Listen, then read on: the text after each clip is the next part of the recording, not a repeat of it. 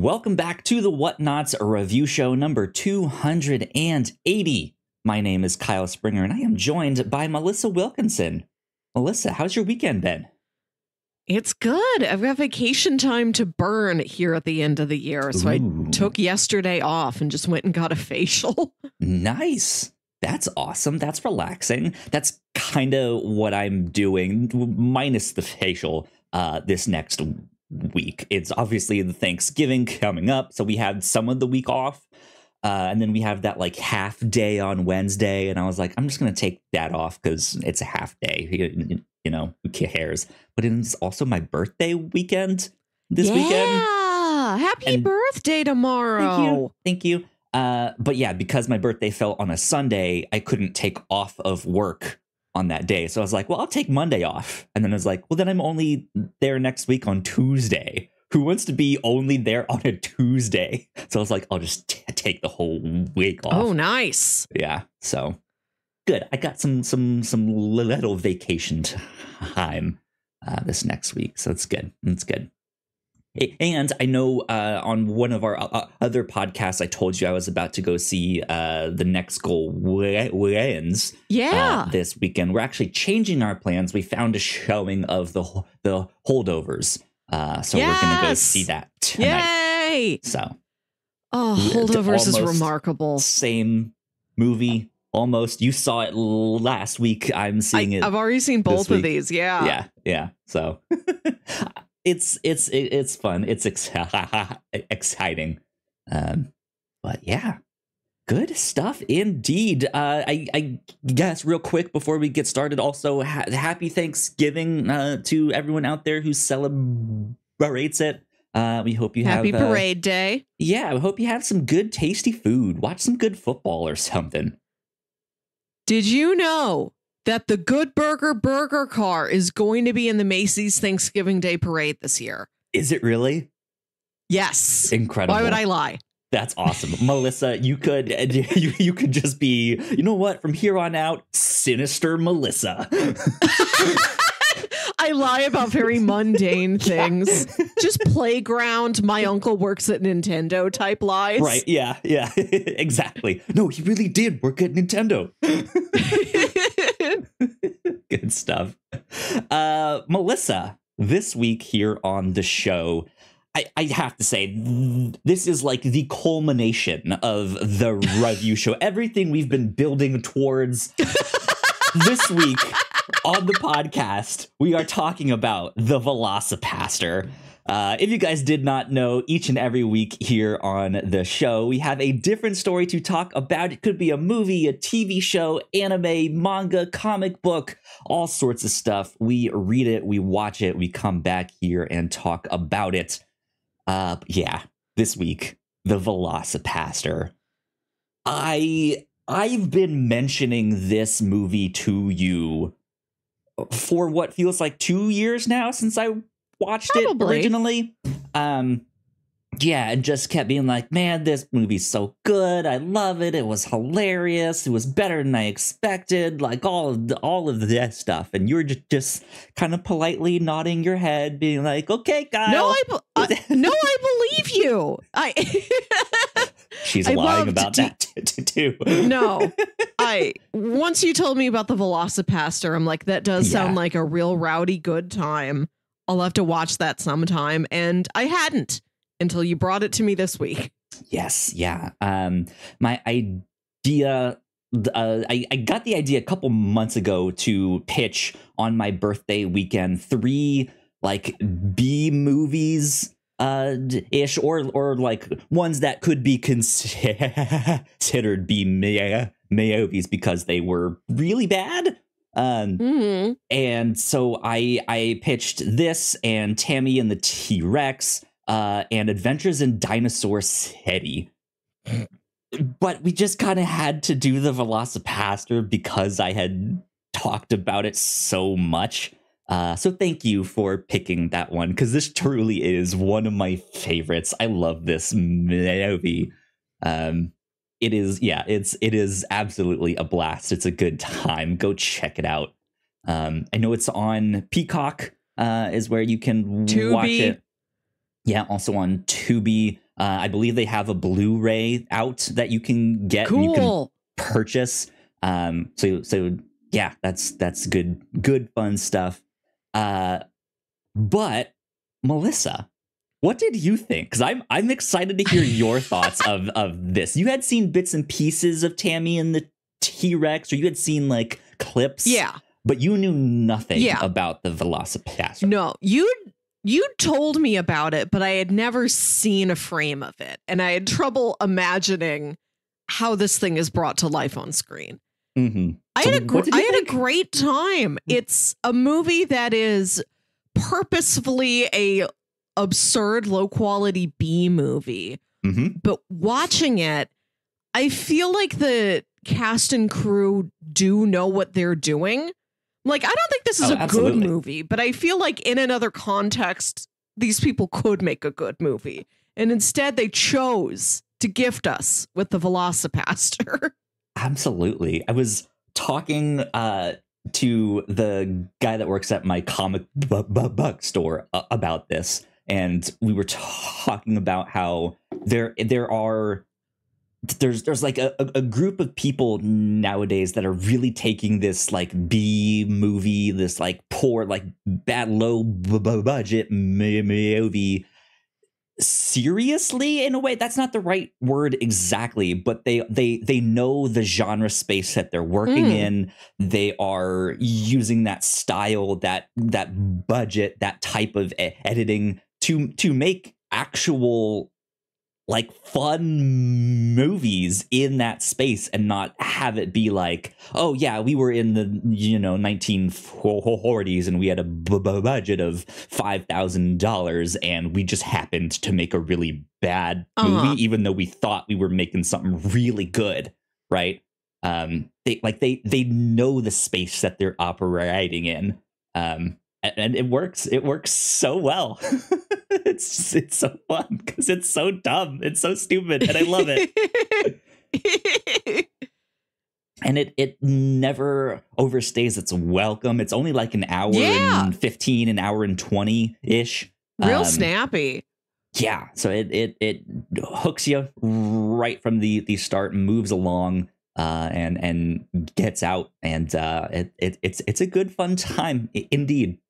It's a good fun time, and they are working on a sequel. Apparently, this past month is when they wrapped up production for the thing. In October 2023 is when they wrapped production. So no word yet on a release date, but I want to see it in theaters. Right? Yeah, I would go to that IMAX screening. Alamo Draft House. Velocipastor 2. Catch me front and center. I would like to read from a Letterboxd review that I found that I feel like pretty aptly summarizes this movie. This is from Drew Edelstein.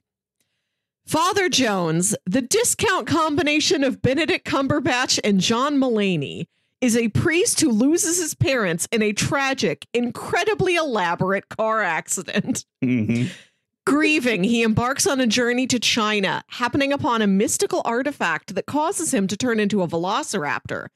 Taken in by a prostitute, or rather a hooker doctor lawyer, he attempts to balance his faith with his newfound prehistoric powers. And this is only in the first 20 minutes. Yes. Yeah, absolutely.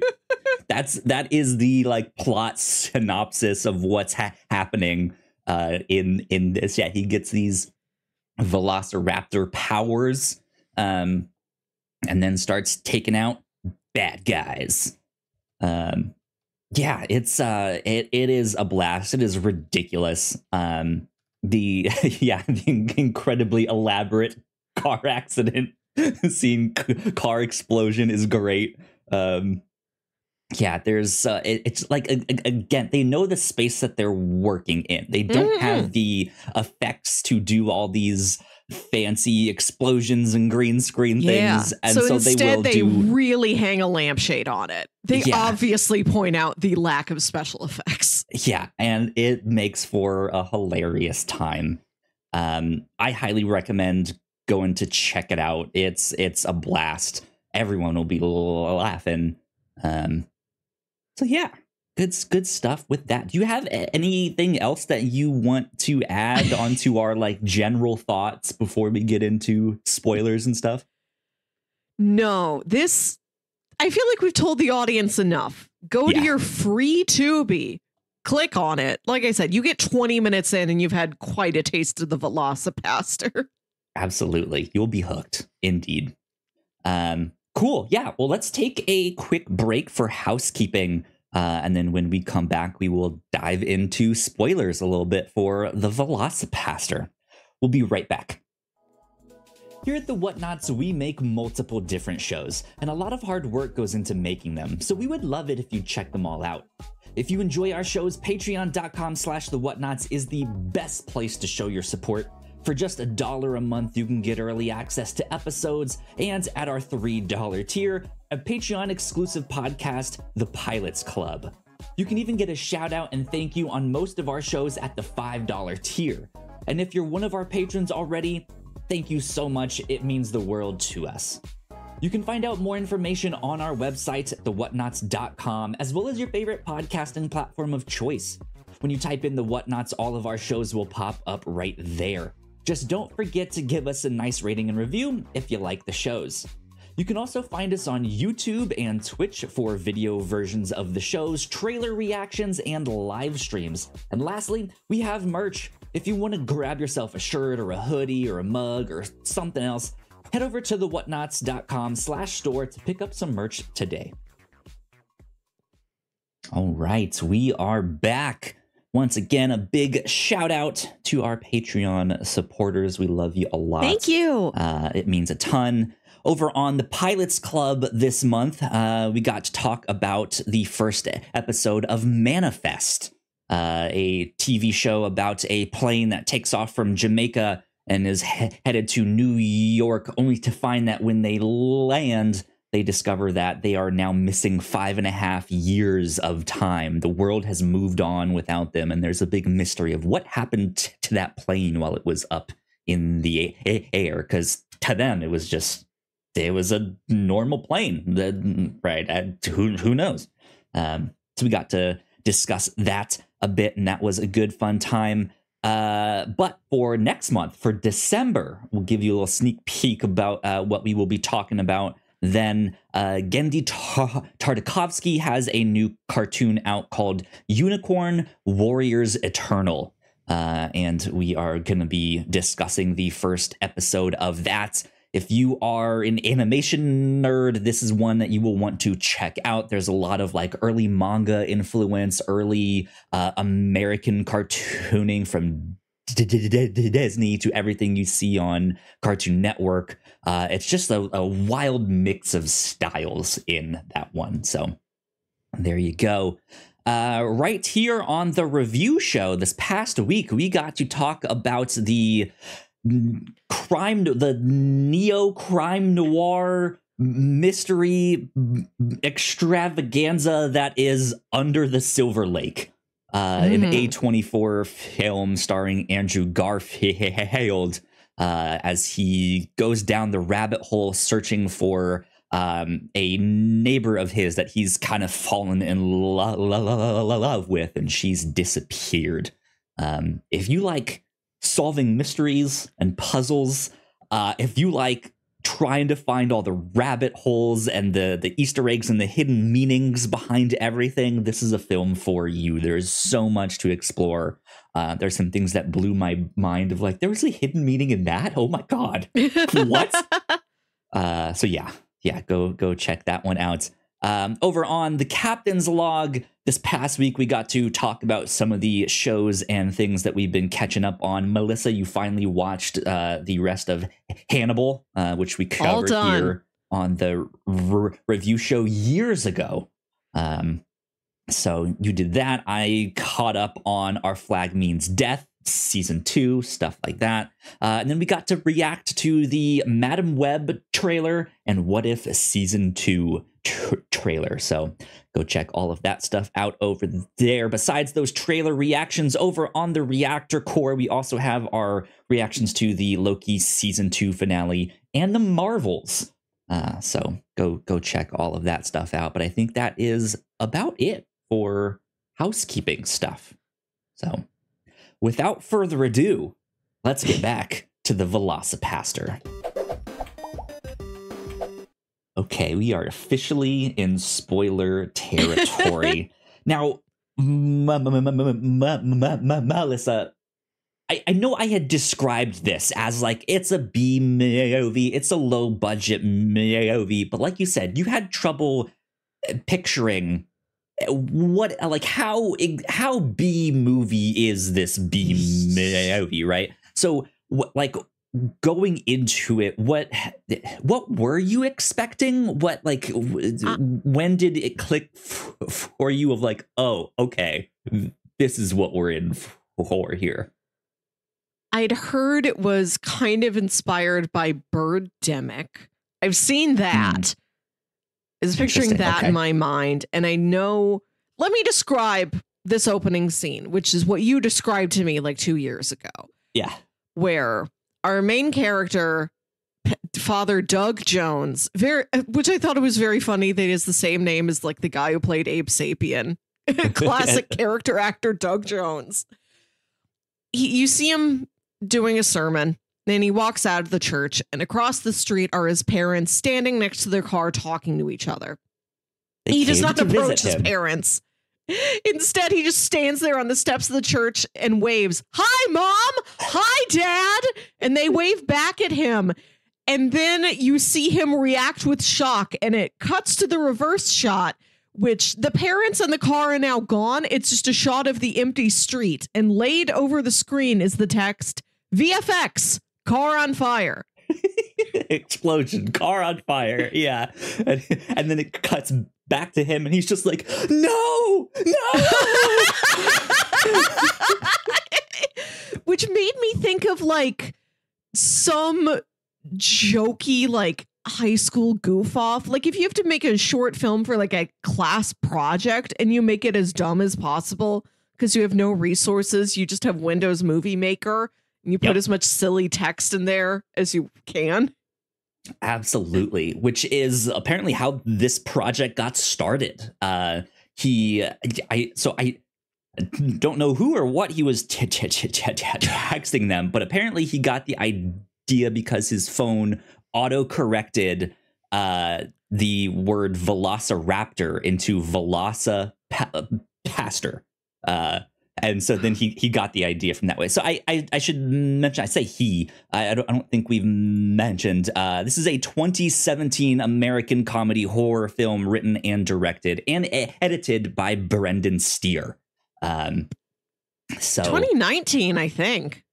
So that's when it had the wider release in the United States. But they made it in 2017. It was, according to the Wikipedia page, after screening at the B Movie Underground and Trash, the Butt Film Festival, on August 31st, 2018. The film received a wide release in the United States in August 13th, 2019. By Wild Eye Releasing. So it's it started as this like college project when he was in school, and like he made this short film, which is out on YouTube. You guys can go watch it.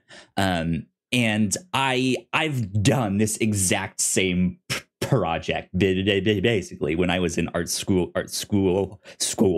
We had to like come up with an idea for a movie and then like film the trailer for the movie and do all of that stuff. The one that I did was a hide and seek game of hide and seek. Because what was that? Wasn't there some movie that was like tag? It was a bunch of guys playing tag all over. It was something like that. So I was like, what if we just did another child like game? What if we did hide and seek? And so it was this like citywide game of hide and seek, but we all took it like as seriously as like the next like Mission Impossible action movie. Yeah, and so thus the Velocipastor was born. So you're spot on. It feels like this like college project come to life here. So and it worked. It's fantastic. Yeah, so like that, I think that opening shot, that opening kind of joke about the car exploding, I think is what really hooked me. That is one of my favorite parts of the whole movie. It is just instantly like, this is what you're in for here. We know what we're working with. It like it's not like we're trying to have a car like that. There's like a green screen of a car on fire, right, or they bought something on a website. We don't even cut to footage of like a Hot Wheel that they lit on fire that they're trying to treat like it's a miniature. They're like, what is the least we can do? The funniest part of it to me is that every piece of on-screen text is in this almost Old West looking serif font. It's such a specific choice. Yeah. It's almost like it's not exactly the like marker felt tip style, but it has the like a little more rounded serifs. Even still, it's funny how they can go from that like VFX car on fire to then after like his parents have died, he tries to like go find himself or go find God in this situation. So he goes to China and they have the like big bold on screen China in this like yellow serif font. And he's just out in the woods somewhere in Philadelphia or something in Pennsylvania. Every single exterior in this movie is in the same park that looks like zero of the places it's supposed to be. It's great. It cuts to him walking around in the woods. This text on screen says China. And then the text disappears and you see Doug just looking around, taking in the air. And he says, China. Oh, man, it's so good. Like, I love how they do stuff like that. Oh, yes, you have something else? One more thing. So the movie starts, his parents die. He talks to his superior, his mentor, Father Stewart, and Father Stewart's like, travel, find yourself. Then there's the title sequence is over this montage of him driving, set to this hard rock music. Then it cuts to him wandering around the woods in China. Telling me that he drove to China? Is that the joke here? He drove there? He's that much of a badass. He drove all the way to China. But one of the more subtle details of making this purposefully into a bad movie is that after it cuts from the driving montage to him walking around these supposedly Chinese woods, is that the hard rock driving music continues for like another minute. And then it fades out and turns into tranquil music. Like just the incorrect cut of the music was very funny to me. Yeah. Yep. And this is then like almost immediately is when they introduce ninjas into the movie. You can't have a bad B movie without some mention of ninjas at the very least. It's like the easiest, cheapest costume you can get for a bad guy. Absolutely. When I was a young kid with my friends in our backyards out in the woods making movies, this is what we'd do. We'd fight ninjas. We'd film it. It'd be like the Jedi versus ninjas. Right, we'd have those like little fake lightsabers. We'd have ninja stars and stuff that we could toss around, and we just make stupid movies like that. And this is exactly it. And I think that's partly why, at least this connects with me. Is like I did this stuff. Like this is me. I understand Doug Jones in here. I am Doug Jones. We are all Doug Jones. God, we made so many stupid home movies back in the day. It was great. But there's this. Chinese princess, this Chinese woman. I don't know. We never figure out who she backstory. is. Yeah. Yeah. Well, there is a little bit. Once we do see the ninjas, once they've come to Pennsylvania or wherever they are, I think it was filmed in Pennsylvania is I think what I saw. I could be wrong with that. But whenever they come to where Doug Jones lives, they do mention this thing about some kind of like dragon warriors, and I'm not familiar enough with like Chinese mythology to know if it is, are they pulling on some myth, some story, or are they just maybe making it up? Like, oh, it's Chinese, so dragons. Like, let's put that in, and ninjas, right? Dragon, almost velociraptor. The movie never talks about that. Right, yeah. I mean, dinosaurs could be mistaken for dragons or vice versa. So that's believable to an extent. I mean, that's kind of what the history has also said about even like the European stories of dragons and stuff. Of like, these were maybe like tales passed down from generations of them, like fighting the alligators, like bigger alligators or lizards or some kind of dinosaur-like creature, rather than an actual like Smaug dragon sitting on a big old pile of gold there, right? So yeah, I mean, it like, there is that stuff, but yeah, we don't know it. Like, is she someone who used to be in that organization and wanted out? Is she royalty somehow? Is she an important political figure? Did she once carry the Velociraptor powers? We don't know. Yeah. Is she the Stegosaurus something? Who knows? But she gets hit with an arrow and dies right in front of Doug Jones, but not before passing on this ancient artifact, which transforms him into said Velocipastor. And enter Carol. This is where he makes it back home. He is like wandering around in the woods as he's transforming.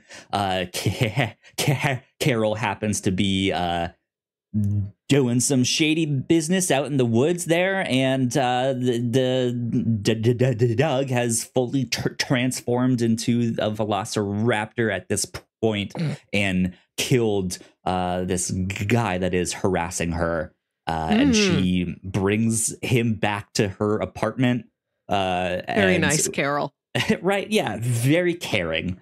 And she as he like wakes up that next morning not knowing what happened, she comes in and is like, last night was amazing. And he's just so confused of like, who are you? Where am I? What's happening? Why am I naked? Like, what is going on? It's great that they just continue on with like the misunderstanding joke. Oh, no, we didn't actually have sex. But you turned into a velociraptor. What did you think I was talking about? That was amazing. I've never had an experience like that before in my life. Exactly. What did you think about Carol's character here? I liked her. She's very kind, very competent. I like that we were introduced to her as this. First off, you see her wearing this like animal print, like short sort of waist length faux fur coat, which has somehow become movie language for this is a prostitute. And I'm very curious what the history of that trope is. Because as soon as I see it, that's what I thought it was. Then, yes, she is a sex worker. She's the sort of hooker with a heart of gold trope.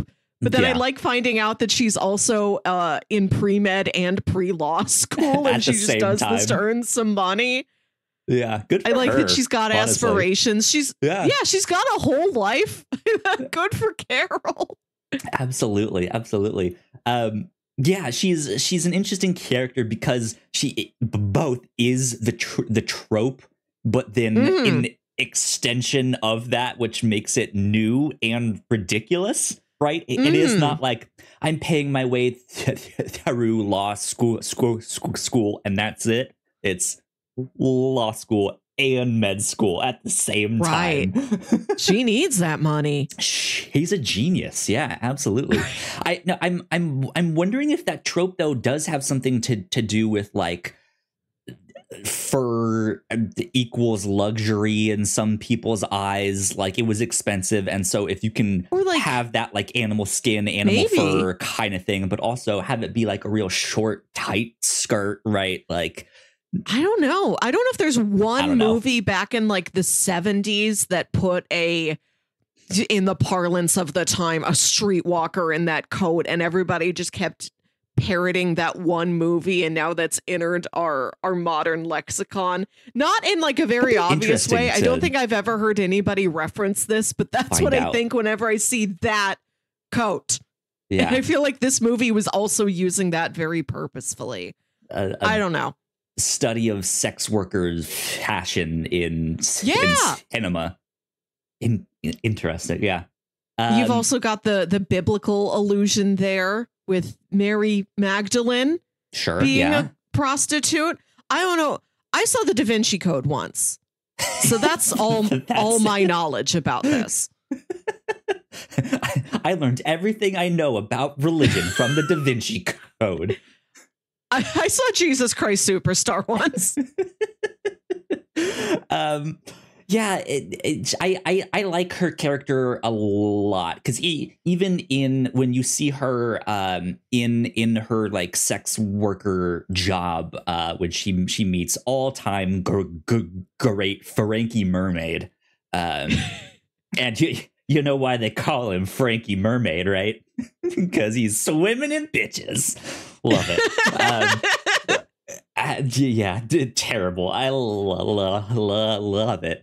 But even then, like she is like she feels competent enough to like she could almost be running his scheme like 10 times better than him. She feels not exasperated is not the right word, but she feels just like I have to put up with him, but also I am so much smarter than this idiot. Yeah. At the same time. And I would, part of me almost wants to see her, like, now that he's dead and out of the way, like, what could she do in that space? Like, how could she run that same operation, but in a much better, safer way that had a better outlook on sex workers? Instead, not that this movie has a bad outlook on sex workers. I don't think it's commenting on that at all. Think but, so. She offers multiple services. You pay by the hour, both for sexual activities and legal advice. Yeah. And hey, I also need a checkup. Do you offer physicals? I charge extra for that. Putting on the rubber gloves and stuff. Yeah, good Lord. But they do have a pretty good romance in this film. They get this idea to like, hey, if you're gonna be turning into this velociraptor, why not use those powers for good and take out people who are doing bad, who are evil, right? And so they start like exploring that space and what is that like, and in that process, in that montage of them doing all of that stuff, they do kind of have this connection. You see them like hanging out and spending time together and laughing. And I love this montage that is every montage at once. It's both the getting to know each other date montage and the training montage, the preaching montage, the going to the gym montage, the being a velociraptor montage. The turning evil montage, the like, but maybe I should kill these people, right? Like, it's all of that into one. It's fantastic. But when his mentor finds out, he ends up wanting to lock Doug Jones up. And that's what he does. He takes him to go see like a mystic. Is that the right word? His name's like Alistair or Altair or something. Yeah. Played by Voltaire. Okay. Aurelio Voltaire, who is apparently is professionally known, as Aurelio Voltaire, or simply Voltaire, a Cuban American musician, singer, composer, author, animator, known for his gothic style of dress and music. Is this the guy who did those songs for Billy and Mandy?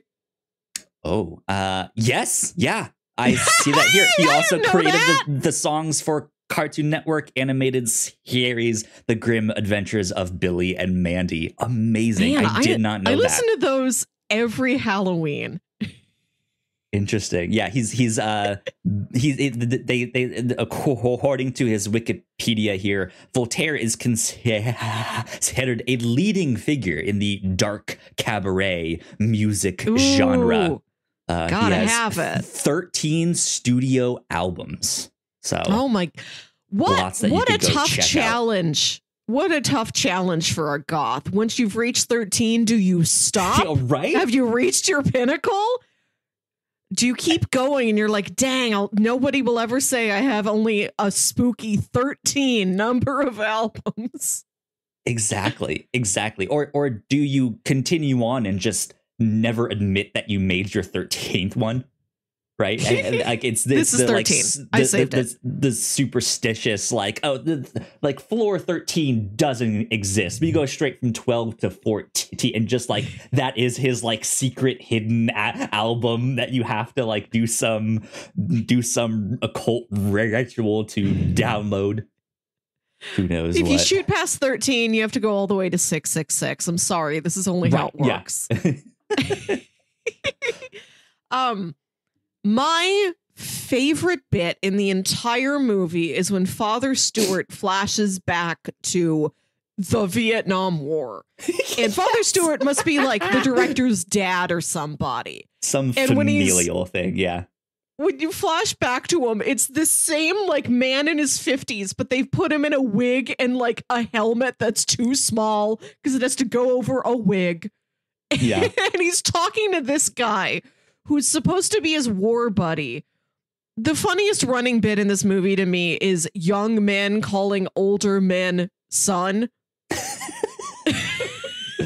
Now look here, son.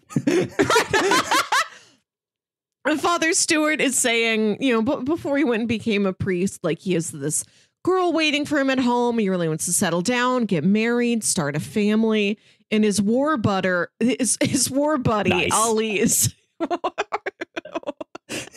Back in Nam, we had nothing to eat but war butter.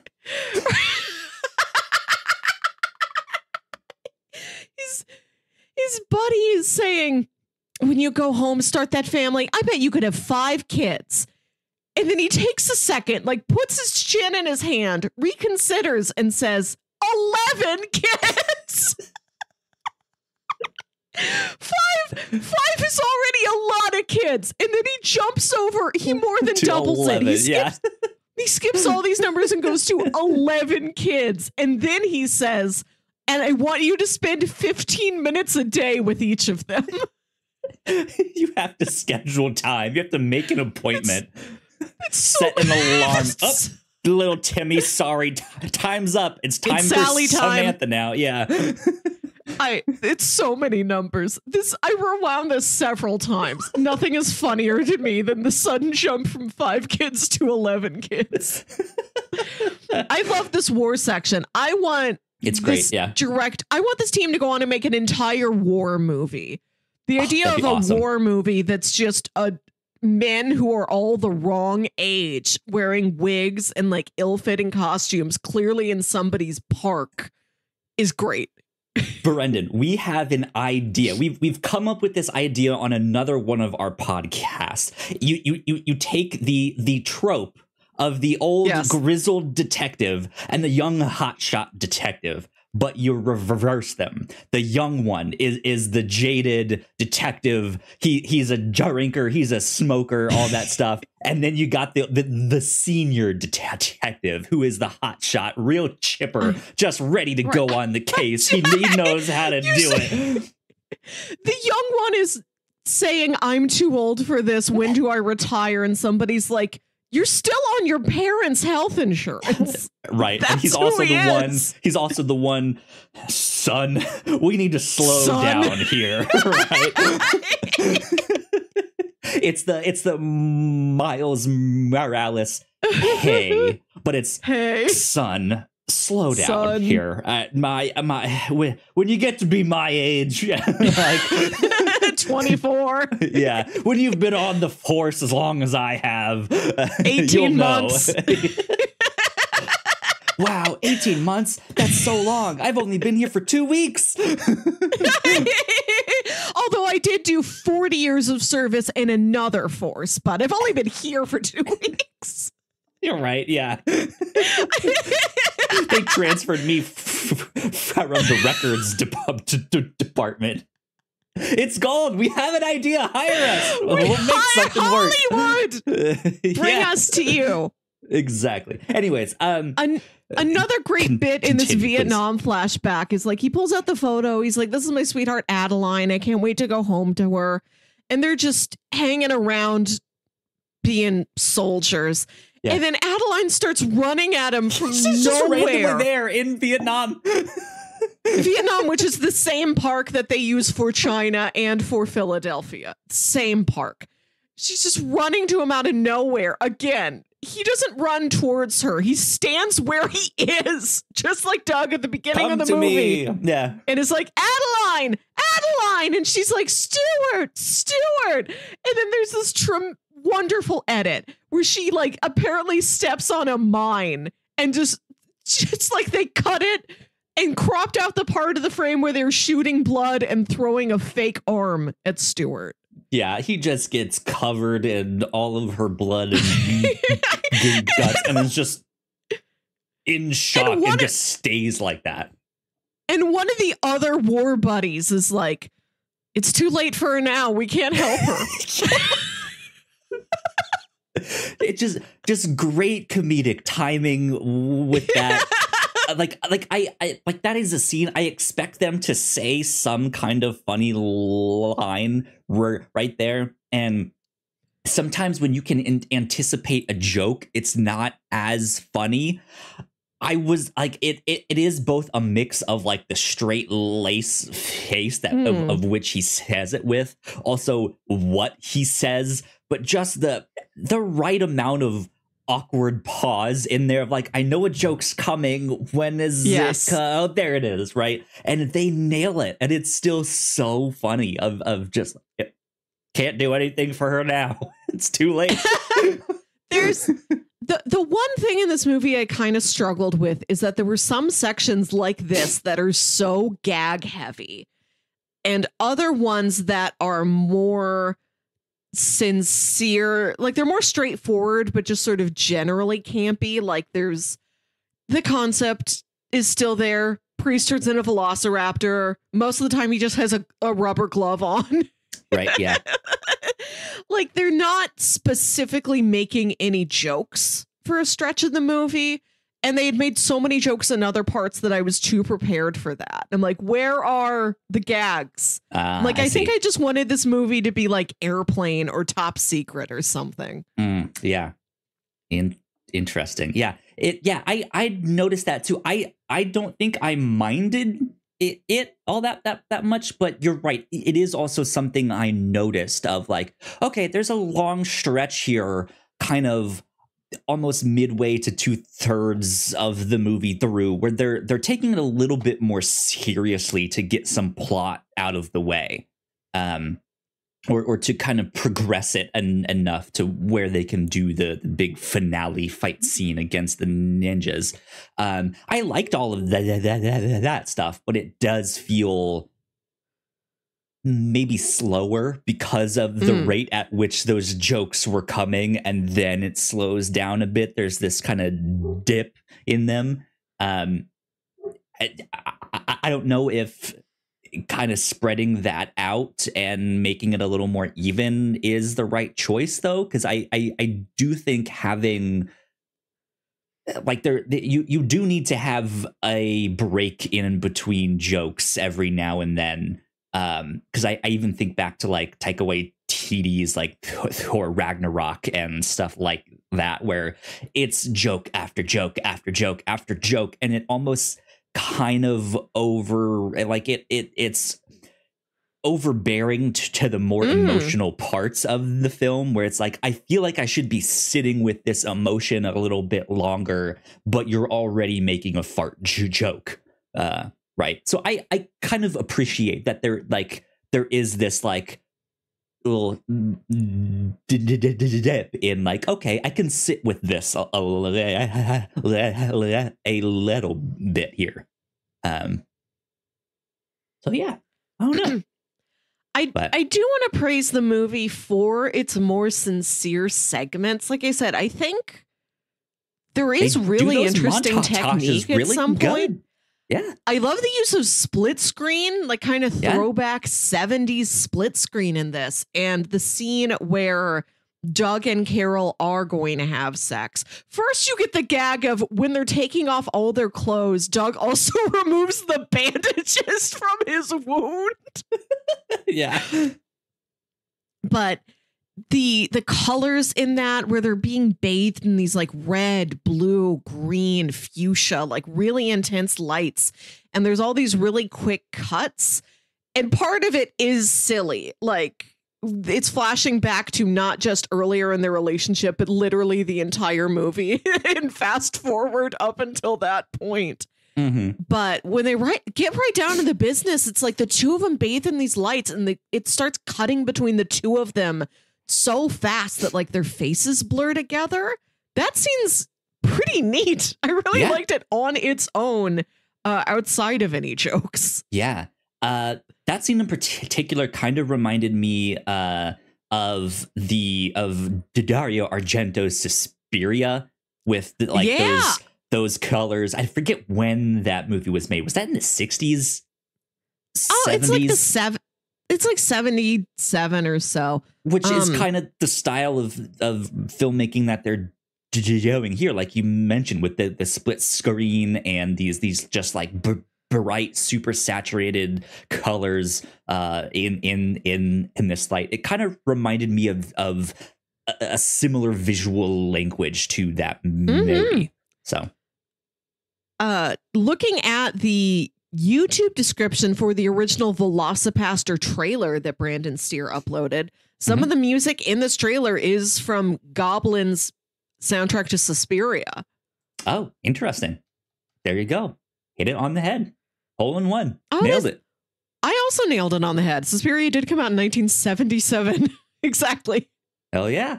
Good stuff. Also free on Tubi. Double feature. Suspiria and the Velocipastor. Yeah. Good stuff. Yeah, I really do like the relationship between Carol and Doug here in this show, and I like how by the end of this film she's kind of ride or die for him. Like they have this partnership that I think is going to prove beneficial in some interesting ways. I don't know what they have planned exactly for the sequel. I think there is a synopsis out that we'll mention at the end of the show, but not sure exactly what they have planned. Will she be done with med school, with law school? Is she on the road with do they get married? Do they have kids? Do they have little velociraptor babies? Yes, partially velociraptor children. Right, yeah. Just little kids in face paint. Right. The sequel is actually a spoof of Air Bud, but it's just the Air Buddies stuff where there's a lot of them. Ain't no rules Good saying Lord. a velociraptor can't play basketball. Yeah, but they like I like that. I like how in the finale, in the big fight scene where we do start to learn we have to go back and talk more in depth about this finale, but I like how she is no qualms, no discussion. She's like, where you go, I go. Yeah, I'll put on ninjas. I will put on my black power jumpsuit and try and do some karate over here. Yeah, which to me really reads like late 80s, early 90s movies about like urban ninjas, like from Teenage Mutant Ninja Turtles to the Three Ninjas and stuff like that. It's like, here's this like everyday person now fighting ninjas. What is going on? She holds her own. Yeah, she does hold her own indeed. But yeah, let's talk a little bit about this finale and this like not conspiracy, but this thing that's happening that they kind of stumble on to here. Let's talk about the villain's plan first. Yes, please. Specifically, the villain's henchman. The villain is this kind of tropey, like Chinese kung fu master guy. But I think I was reading like that actor got really into the role. He's like, this is fun. I'm going to bring my own costume. I like this. Oh, yeah. And he has this one hinge. I love that whenever you go to his compound, which is just that same park again, he has guys. I know. Just permanently, there is one guy standing next to a flag and two guys just doing punches, and every punch has like a whoosh sound effect to it. The sound team on this movie really working overtime in post-production. Oh, and this one henchman who's just this like dorky blonde guy who's very intense. And there's a scene where they're talking about their evil plan, and the like kung fu master does a maniacal laugh, and the henchman laughs too. And the master keeps laughing. So the henchman has to also keep laughing, doing every different kind of laugh you can imagine. It's like a game of chicken, but who will stop laughing first? It's like, no, I'm more evil than you. Therefore, I laugh longer. Yeah. Yeah, it that also kind of reminds me of those like urban ninja movies. Just that you have this like dorky evil white guy who just happens to be there. You have no idea like why. How did you get involved with this organization? What is going on? Did they have like a great dental plan or something? What's happening here? But. Yeah, they are manufacturing drugs, and they are planning to get a bunch of people hooked. And when they find out about the Velocipastor, they want to like co-opt him as a pastor to be like, hey, you can take out our competition for the drugs space. Therefore, we will be the drug lords. We'll get everyone addicted, and because they're addicted, they'll need Jesus, and they can come to your church where they'll give you money hey, it's a great plan, right?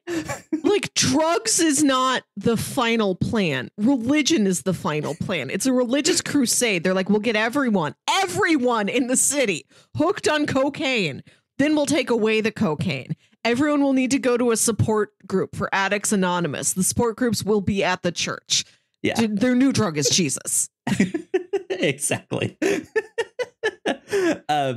And yeah, it's just like, honestly, it's another one of those, like, it's so dumb it works.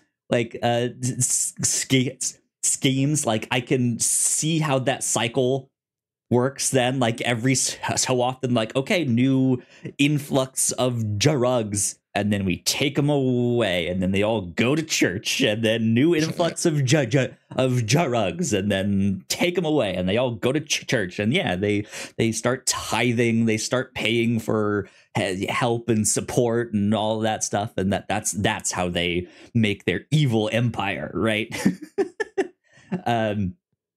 But yeah, then by when Doug and Carol go to confront this group and they figure out what their plan is, they're almost going to just kind of leave when this nerdy white guy, I forget if he says his name in Is it this. Sam? It might be Sam. Where did I have let me see. Velocipastor, Wikipedia. Let me see if there's his. I'm pretty sure his name is Sam, because I am acquainted with a guy named Sam Jones, and I thought it was funny there's another Sam Jones in this movie. Jesse Curtis as Sam the White Ninja. Jesse Turrets, I believe is his name. Yeah, outstanding performance. Thank you, Jesse. Incredible. Yeah. And he just immediately goes into the trope of like, no, I'm your brother. And he's like, what? No.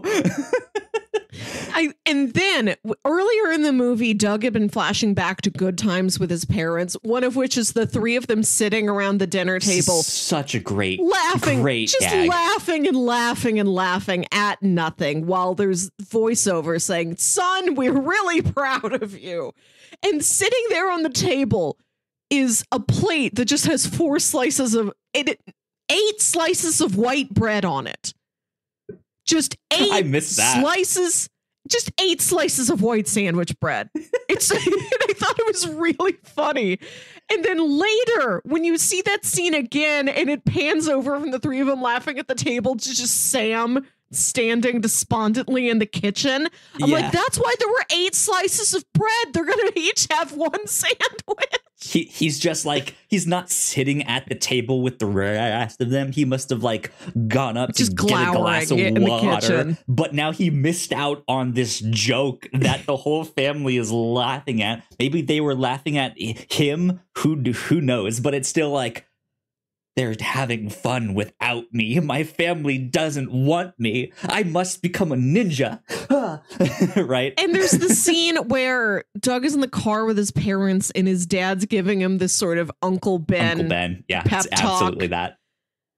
And they're like dropping him off for priest school. It's very funny that they don't say seminary. They just say priest school. And then you cut to that scene again, and there's like an extra backseat in the car, and like Sam rises up. Like, I never get that kind of support. Yeah, it's so good. He's his long lost brother. There's a big fight. Not even long lost. He was there the whole time, and just Doug just never ignored. thought about him. Right, yeah. Long ignored. And yeah, they have this big like ninja fight at the end here, and it's not until Carol gets I guess like stabbed or hit with a ninja star or an arrow, or I forget what, but she gets hurt, and that causes Doug to go into a fit of rage and turn into a dinosaur. Which is just like one of those big inflatable Halloween costumes. Yes, absolutely. Well, it is not the inflatable Halloween costume, but looks akin to it. Like, yes, there is some. They did make a suit, and if you look in the original like short film of the Velocipastor, it is just this wonderfully, terribly constructed dinosaurs suit whose name I think is Mona. They credit her as like Mona the dinosaur or something. So it's great to know that the dinosaur suit has a name.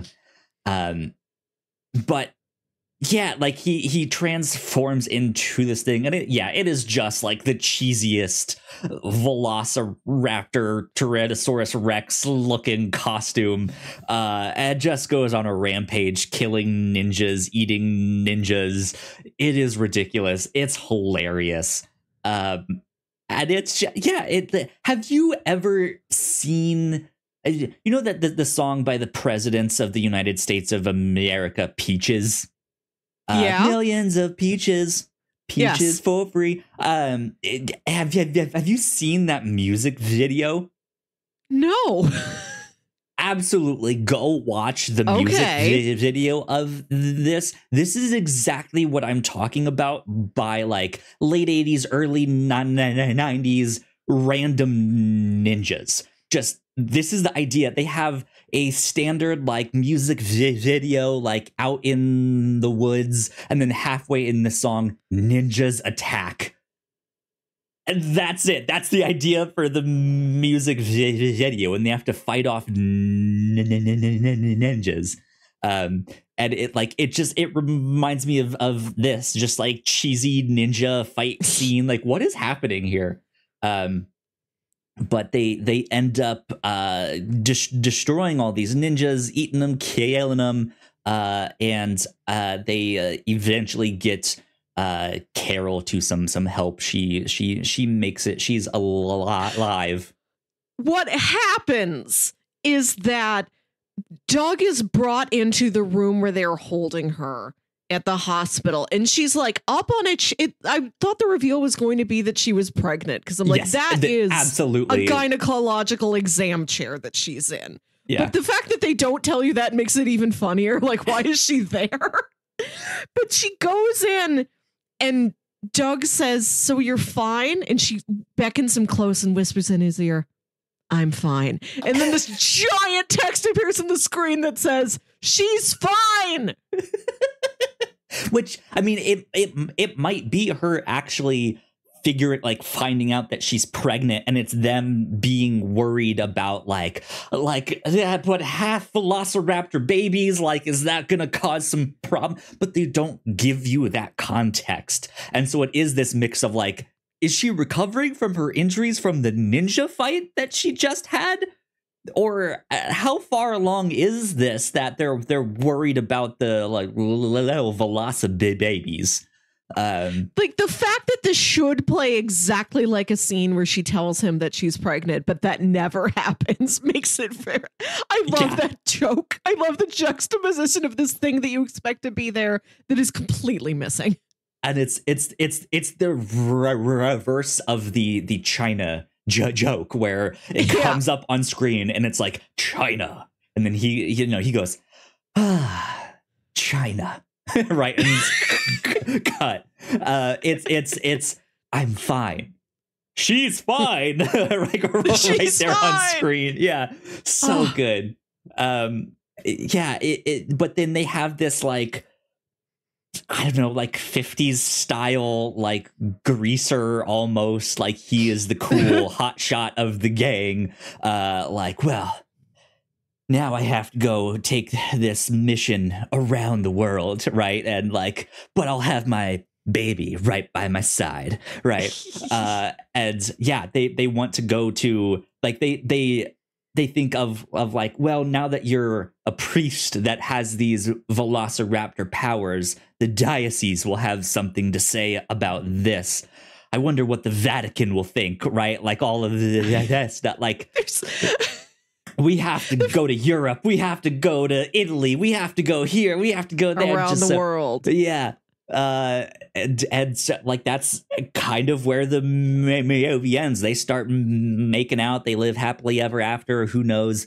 But yeah, it's like I like that scene too. That it is them at the end, just in this like ride or die position with this like grand calling, even though they're not actually being called anywhere.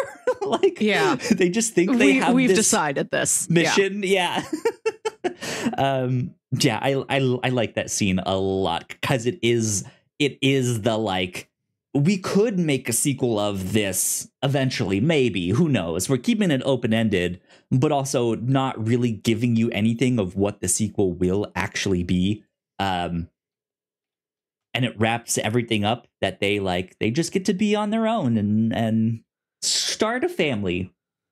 Little youth velocipastors. Good Lord. So yeah, I had a blast with this. I love this movie a lot.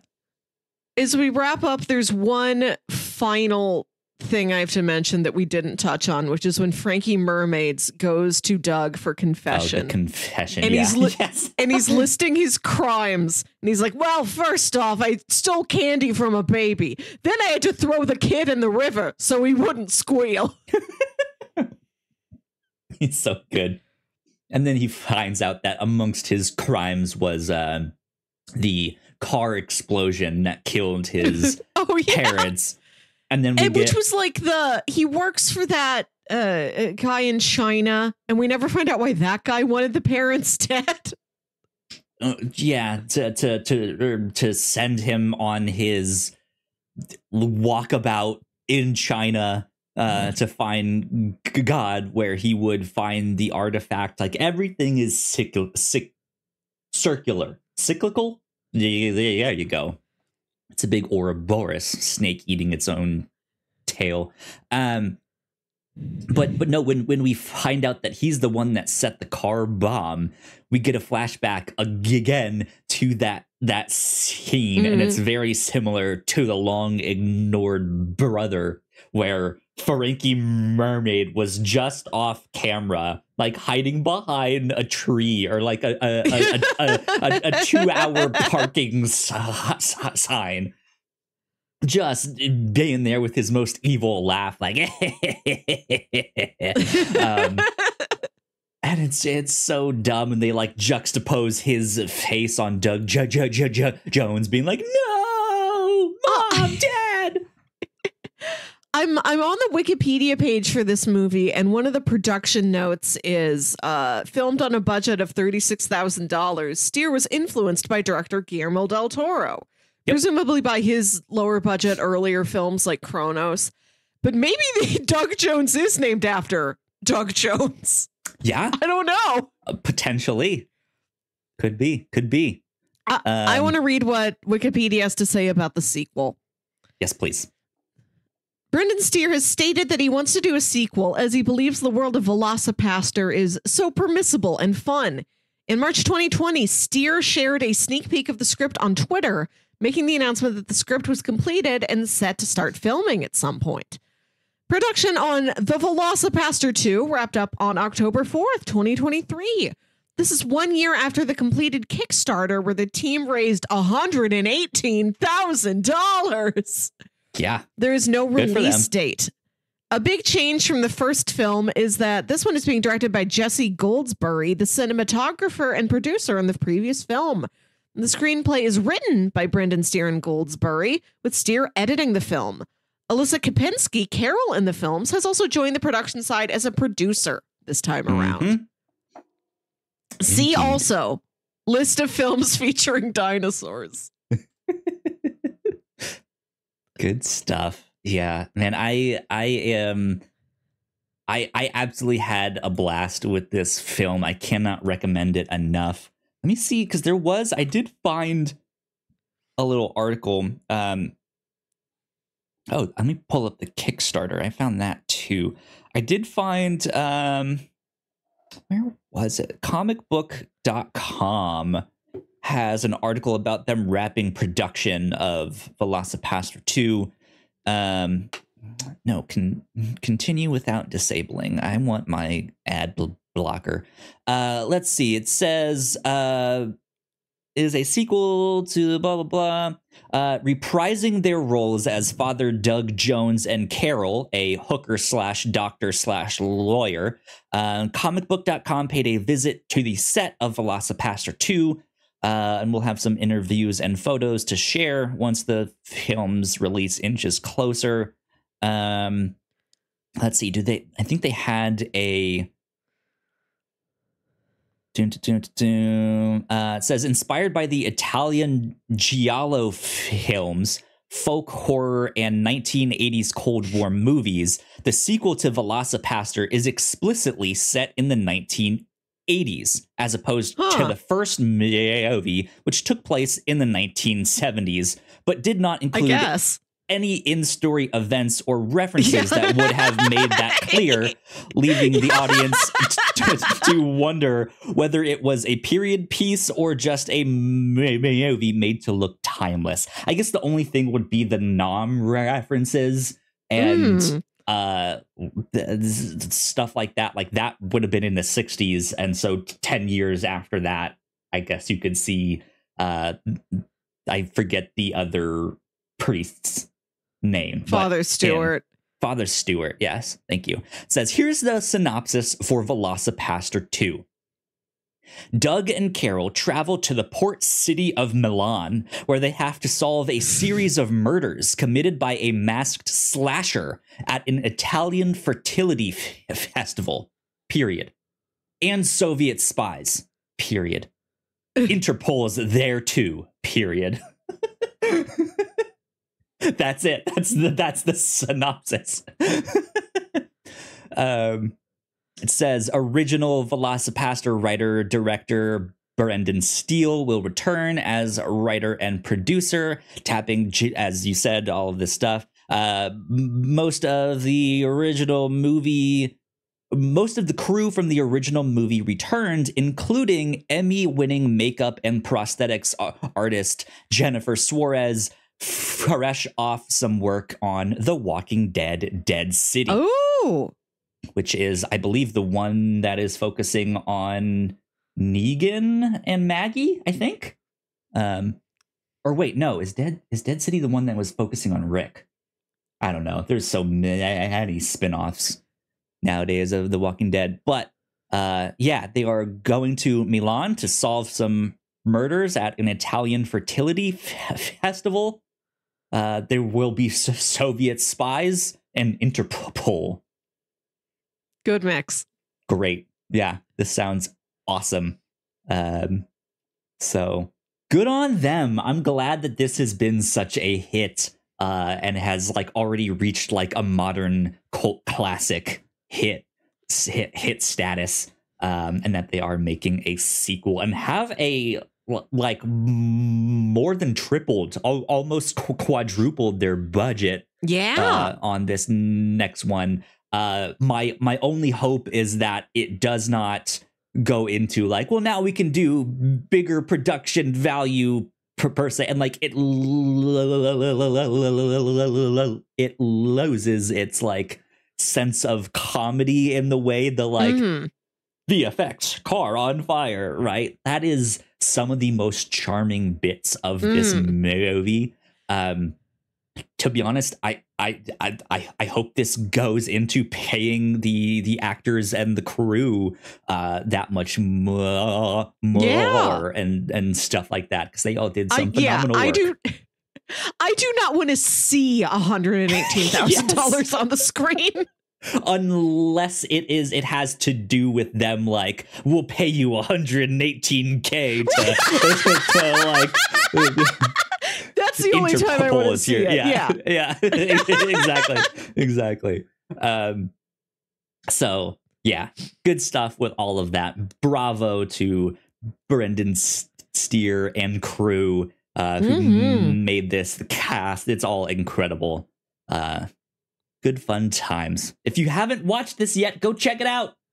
Please do. It's free. It's very accessible. Put it on for your family this Thanksgiving season. Yeah, indeed. Cool. Let's see. I don't think we really have a bingo update. We like to play movie trope bingo on this. I think I have one that is arguable, and it's sex scene set to music. I'd give you that one. Yeah. They do have a montage. It is a sex scene. It is set to music, but they also don't really get into, it's like, oh, this is a sex scene on film. They're just kind of making out. Oh, okay. It is relatively chaste. So we don't see anything. So if you want to save that for later, okay. You know what? I'm gonna go ahead and take it just because it doesn't give you any bingos anyway. Yeah, it really does not. Let me see here if I can do 5. Where's the good Lord? Do this. Let me at least bring this up on screen so everyone can see what we are talking about here. So here's our bingo cards. And Melissa, you only have 2 squares left to completely fill yours out. I have a handful of mine, but I am going to mark sex scene set to music. I find this one acceptable. But also since we've kind of been at a slower pace with marking these off, we only have a handful of episodes left until the end of the year here, so I might as well. Yeah, that's fine. This is acceptable. This was an acceptable sex scene. Good stuff. Okay, that is our bingo update for this week here. Melissa, let's talk recommendations. If people enjoy this, what else might they like? I mentioned it earlier. Top Secret. Airplane's good too, but Top Secret is my favorite of that series of very gag-heavy spoof films. Mm-hmm. I also mentioned Birdemic. Go into the realm of, when I say bad movies, I don't mean bad as a qualifier. I mean bad as like a genre. Watch The Room, watch Birdemic, watch Troll 2. You're going to have a great time. Miami Connection is one of the big ones I haven't seen yet, but I have seen this movie compared to Miami Connection. I recommend the TV show Garth Marenghi's Dark Place, which I pitched to you this Halloween season. We didn't pick it. I'm going to have to get it on here next year. This is like a 6-episode, like limited BBC series from the mid 2000s. That's in the format of Garth Marenghi's this like Stephen King-esque like horror writer. And he comes out and presents a show to you that he also stars in, where he works at Dark Place Hospital, a hospital that's like haunted and on a burial ground and on a vortex and all of this stuff. So it's like an 80s soap opera hospital drama, but also like there's a wild supernatural occurrence every week. And so you watch the show and then you also watch talking head interviews with Garth Marenghi and like the cast and crew who are in the show within the show. Sure. Yeah. And it is purposefully like cheap, flimsy B-movie stuff. It's so hokey. It's hysterical. This is some of the stuff I've laughed at the hardest in my whole life. Garth Marenghi's Dark Place. Absolutely. And of course, I can't talk about a bad movie without mentioning my beloved Mystery Science Theater 3000. Also very accessible. You can find them streaming. You can go to a Netflix. You can also find a lot of episodes like ripped from old VHS tapes uploaded to YouTube. Because in the pre-streaming and proliferation of like DVDs days, that they wanted you to circulate the tapes. They're like, just get the word out there, share MST3K with anyone you know. You can find some on YouTube. Of particular interest might be the episode Track of the Moon Beast, which is about an archaeologist who finds some sort of an artifact that is transforming him into a dinosaur lizard type creature at night. Interesting. Okay. There you go. Good stuff. Good stuff. Man, so my partner is really into these like B movie, just like terribly cheesy, real flimsy budget, if not like college projects that somehow got a distribution deal on Amazon for streaming somehow. Amazon has a number of them on Prime that you can watch for free. Peacock also has a very good selection of these like cheesy B movie things that you can watch. Two that I thought were actually really, really good on like the same level as Velocipastor here was the Inhuman Witch. In the Inhuman Witch, which is a like sci-fi. They get infected by this like alien disease thing, and then he just turns into like this giant blob of man-witch. Oh my gosh. It just starts getting bigger and bigger and bigger. And that one was like hilarious. It was genuinely good. I loved it a lot. Another one of my favorites that just absolutely stellar was I Was a Teenage Were Skunk. Yeah, that one also incredible. It has like a good like 50s style. It has like a diner scene in it. I think they even almost have a musical number in that one too. It's so good. I loved it a lot. But also just as cheesy, just as flimsy, like bad effects and everything. But those will absolutely be a great time. Some other ones I've seen. Oh, yes. I'm gonna grab something. I forgot there's one more movie I want to recommend. So I'll be back in a minute. Keep talking. Go for it. I will continue. Yeah.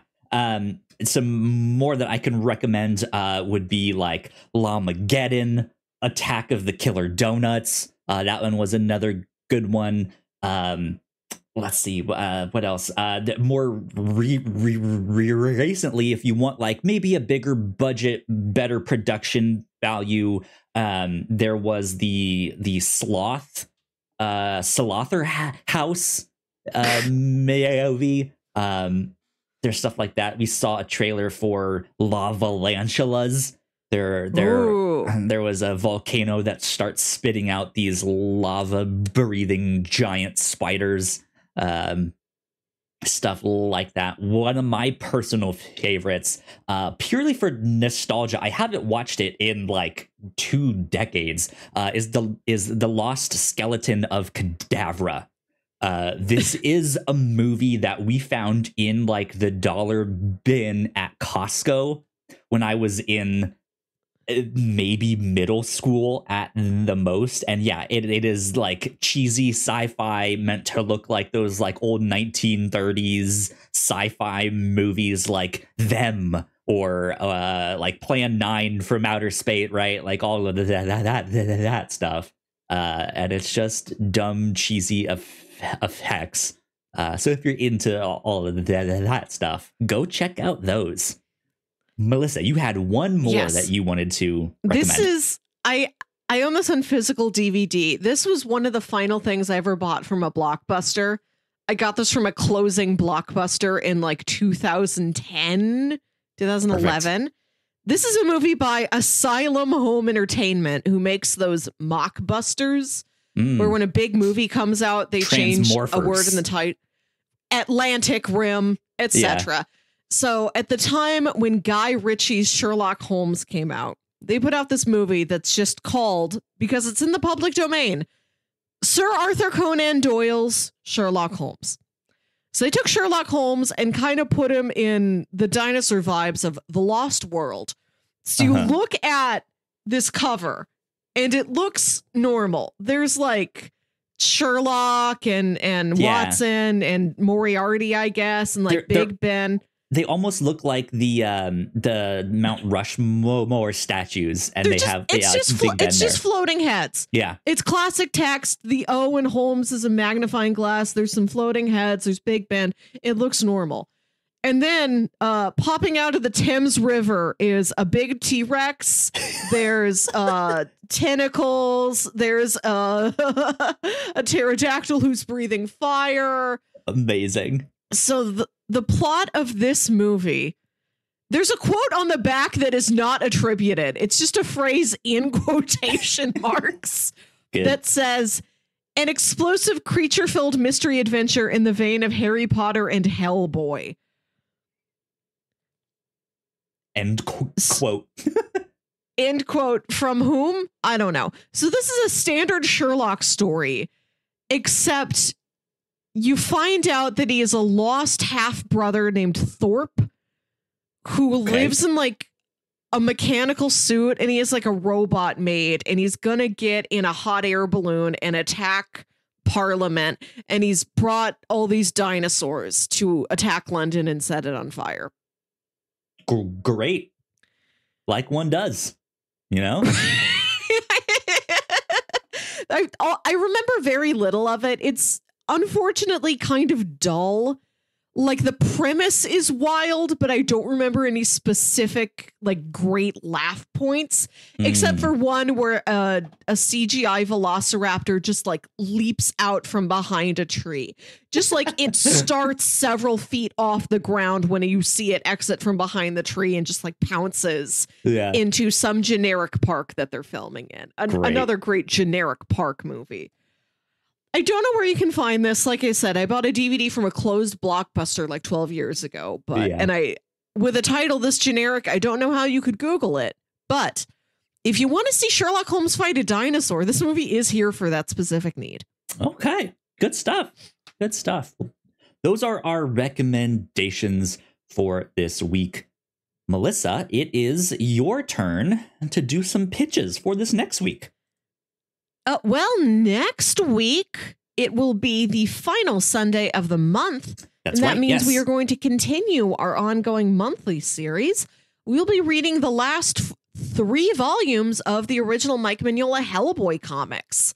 We've been reading 3 of those a month for the last couple months. So this month, we're going to read 10, 11, and 12, and then we'll be done. Yeah. But I have pitches for the week after that.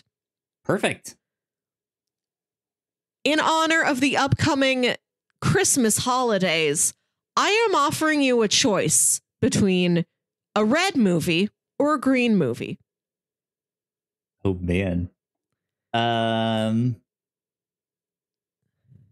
Red or green, the show, the theming of the Whatnots review show has always been red. We have like a red background on our YouTube. So I'm going to go the opposite with green. Oh, okay. You know that beloved holiday classic where Jim Carrey is painted green and he's some sort of local weirdo? Mm-hmm. We're not watching that one that you would watch at Christmas time. We're watching The Mask. The Mask. Okay. There we go. So wow. I'll tell you what my idea was besides just the binary Christmas theme red and green. Okay. I had 2 movies that each are my gift to you, gonna cross something off of our bingo sheets because our bingo sheets have been pretty dry lately. If you had picked red, we would have watched the 1948 musical The Red Shoes, which would have gotten us arted to death. And it would have continued our Woman Artist in Peril series in the vein of Suspiria, Perfect Blue, Suspiria, Black Swan, and Persona. Yeah. And instead, you've chosen green. We're going to watch Jim Carrey's The Mask, a movie in which he gets splashed by a big puddle. Yeah. Hell yeah. Good stuff. Good thinking. Good idea. Well, yeah, that's what we will end up doing for the first week in December. So be on the lookout for all of that good stuff. And like we said, next week here on the show, Hellboy. Yeah. He is red. I'll just mention, the Mask is green, right? Merry Christmas, everybody. Right. We've spent a lot of this year talking about red guy. Now it's time for green guy. We need The Mask. Go ahead. I just want to mention that you can also watch this movie for free on Tubi or on Max. There you go. I was going to say we need some kind of like League of Extraordinary Gentlemen, but themed around a holiday instead, where it's like we got Hellboy and the Mask or the Grinch, and they're all teaming up to save Christmas. They're red and green. Oh well. Maybe I'm not as funny as I think. Okay, that is it for our podcast this week. We hope you enjoyed it. I know we had a blast. And yeah, we will see you all next week. So Melissa, where can the people find you on the interwebs? You can find me on Twitter. No, well, you can still theoretically find me on Twitter and Instagram at WilkyWit. I haven't updated those in a long time. I just mentioned this out of muscle memory. But my account still exists. You can look at old stuff. You can send me a message. I will get the notification that you've sent me a message. But for right now, you can find me on Letterboxd, also under WilkyWit, WilkyWit. Perfect. You guys can find me at Yo Kyle Springer on most social media places. And if you would like to stay up to date with all of the stuff that we do here at The Whatnots, we are at The Whatnots on most social medias. So please go like, share, and subscribe. You guys know the deal with all of that. For watching this on YouTube, go check out one of our other videos right over there on that side of the screen. That would help us out a bunch as well. And yeah, this has been number 280 of the Whatnots Review Show. We will see you next time. Bye. Bye.